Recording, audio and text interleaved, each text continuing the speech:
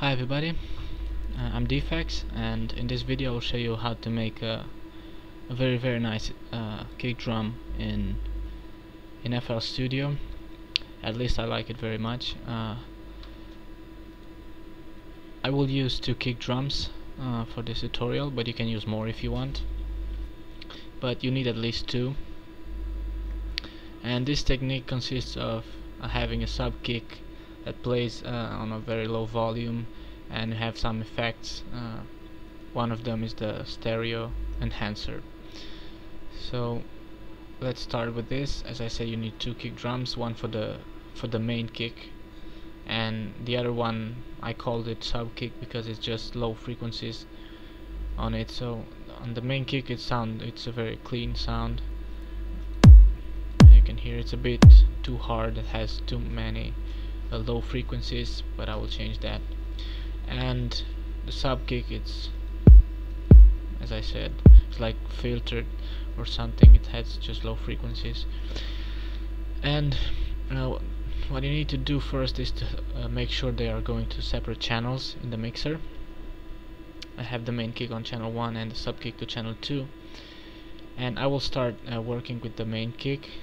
As I said, it has too many low frequencies, so you have to cut them. So what you can do is reduce here the low end, but I prefer to use the multi-band compressor, or you can also use the parametric equalizer, but I use the compressor almost always because it gives them a little better effect, a nice effect, not just reducing the volume of that frequency range.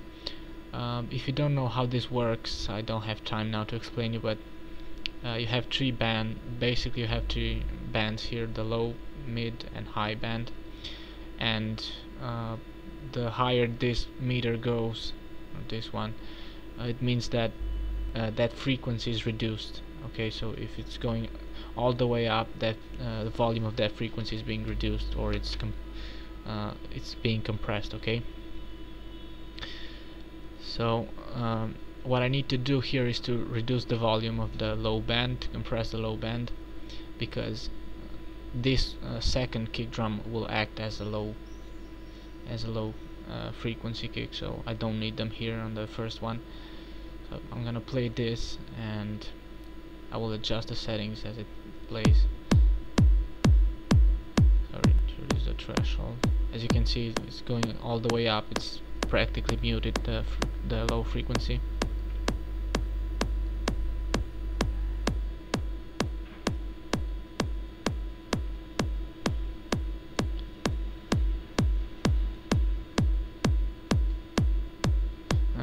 Another reason for using this subtractor is that I have these controls here that allow me to change the sound.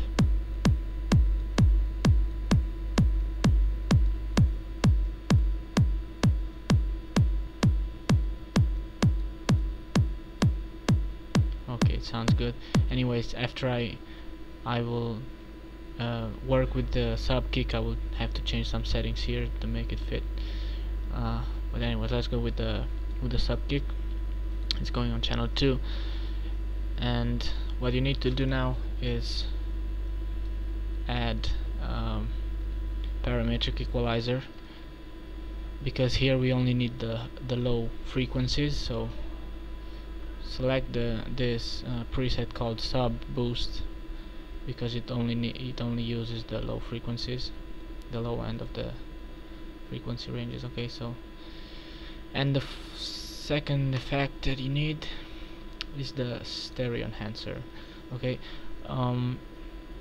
usually you never use this on kick drums because it sounds very bad, but in this case this is an exception that makes it sound very good.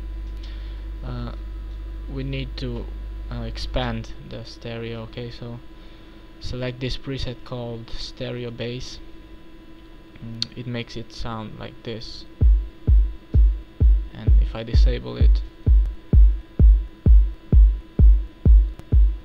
okay, that's what we want, because this effect will fill the sound and give it a lot of power, and in the mix it really feels the sound and makes it feel very warm and very nice.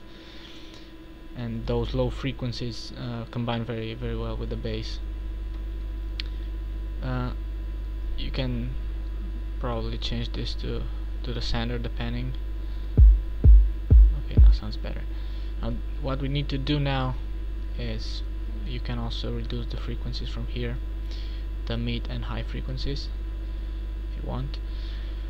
What we need to do here is to reduce the volume now of this second kick because it's way too loud. We only want a subtle effect, a very low volume, just to hear it a little bit.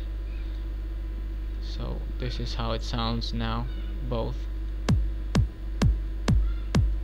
And you say, well, where's the difference? I don't hear any difference. Listen now when I disable the sub kick.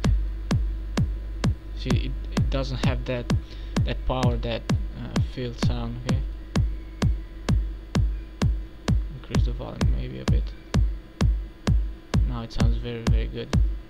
If I disable the low kick, it sounds too dry and too, I don't know. This one sounds a lot better. Reduce a bit the volume.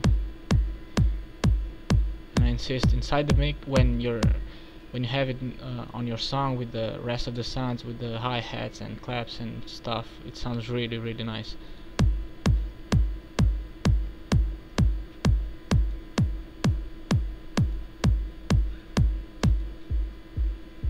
Okay, if I disable the compressor on the main kick, you will hear how bad it sounds. Well, it's not that bad, but it's too hard. For me it's too hard. I don't know if I change the settings here on the compressor. Maybe this is better.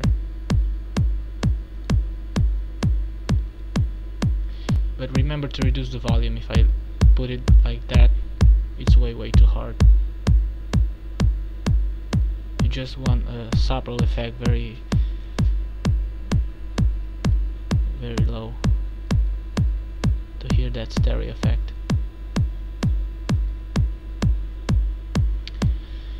Well, that's it. It's very easy to do, as you can see.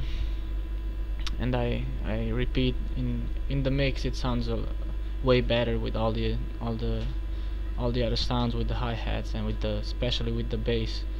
It sounds very good.